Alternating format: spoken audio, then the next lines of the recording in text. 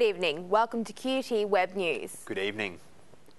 A clean-up is underway west of Brisbane after a massive fish kill. But just what caused the death of hundreds of catfish in the Brisbane River remains a mystery.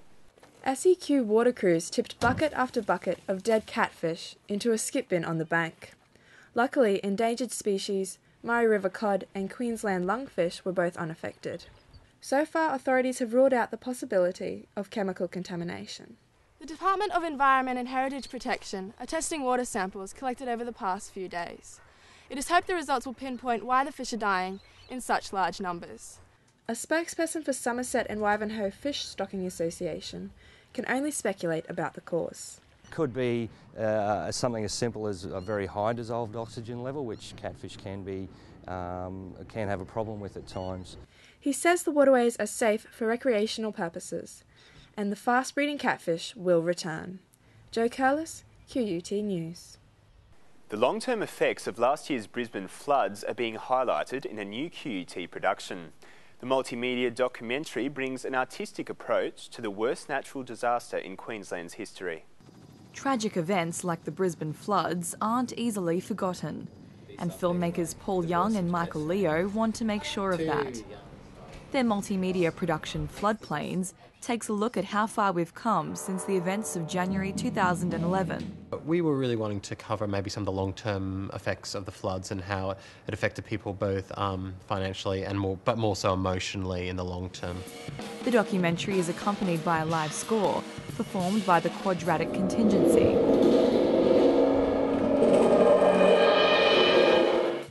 The ensemble used their cinematic improvisational style to add to the film's meaning. We played along with the film a fair bit to have an idea, right, in this section we want certain extended techniques used to, I guess, accentuate these emotions or these elements of the film. The creators hope the mix of music and imagery with stories of flood victims will leave a lasting impact on viewers. I hope they actually learn something or feel something, or some of the issues that we cover are the fact that some of this stuff has been forgotten, so hopefully it'll perhaps remind them that some things are still going on.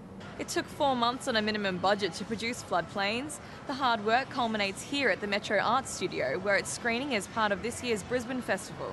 If the film is well received, the creators have plans to release it online, a way of reminding more people of a milestone in Queensland's history. Tess Gilfetta, QUT News. Queensland public school teachers plan to strike next month, accusing the government of trying to erode their working conditions. About 30,000 teachers could stop work on October 16 in what's believed to be their first strike since 2007. They're unhappy the government's pay rise offer is in exchange for the removal of 20 existing conditions, including class sizes. The final countdown is on for the much-awaited Australian release of Apple's 5th generation iPhone, and phone retailers in Brisbane are going out of their way to cater for buyers. Telstra's Queen Street store will be treating customers like royalty tomorrow, with promotional staff serving food and drinks, and they'll even mind your place in the queue. Telstra is confident of keeping up with demand. So we'll be getting more stock throughout the weekend and then into early next week as well. Every major phone company is competing to market the best smartphone. This one's 4G. Yeah, we've had that for a while. This one's got a big screen. This one has a bigger one. And we can share videos instantly. You can watch a video while you're sending an email. The iPhone 5 is 18% thinner and 20% lighter, with a faster processor and improved camera. However, there are still skeptics out there. Well, apparently it's only marginally better and it's probably not worth my time investing in a new phone.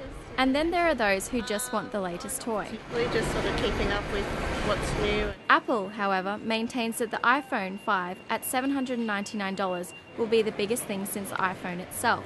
With all the anticipation in the lead up to the iPhone 5 release, it would appear to be the best phone on the market. But what are the other options out there? There's the Samsung Galaxy Note 2. When you've got the ease of having it to put all your music on, you can just simply plug it into your computer, copy and paste. So it's really easy that way. And then there's the Nokia Lumia 900. Just a simple side button to light it up, slide to open, and you get nice tiles which are really easy to use. In some other cities, stores will open at midnight, but those in Brisbane hungry for an iPhone 5 will have to wait until 8 a.m. tomorrow. Kate Fallis, QUT News. Thinking about buying an electric car? Would free renewable power and half-price parking in the city convince you? The incentives are part of Brisbane City Council's 12-month City Smart initiative. The electric car revolution is motoring into Brisbane. This is about changing the way we use transport and, more importantly, collaborating to build a sustainable city for the future. The trial comes after reports that 1 in 5 cars sold in Australia by 2020 will be electric. This trial is going to allow Brisbane businesses and Brisbane residents to get their first taste of driving electric vehicles. They're quiet, they're convenient, there's little impact on the environment from these vehicles. There are also other benefits. The running cost for electric vehicles is half that of a high-efficiency petrol or diesel car. And charging the car is simple. You just plug it into a power point.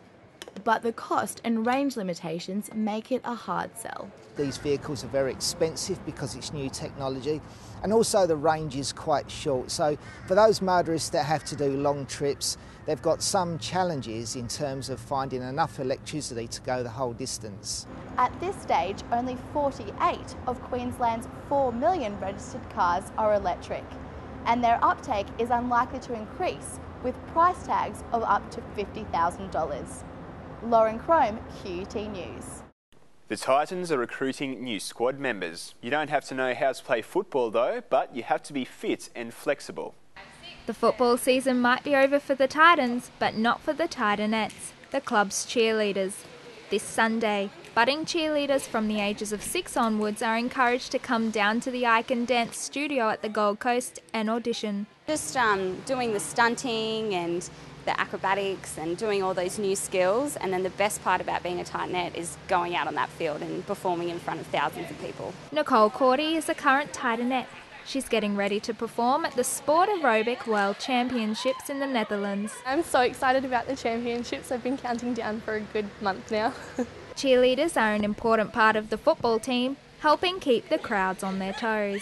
They have fun, and if they're having fun, it means that everyone else in the stands is having fun. So it's really, really important. But the most important thing, they must know how to move. Cheerleaders perform amazing stunts in front of huge stadium crowds. One thing I've learnt though is that it's not all as easy as it seems. Georgia Fardulis, QUT News.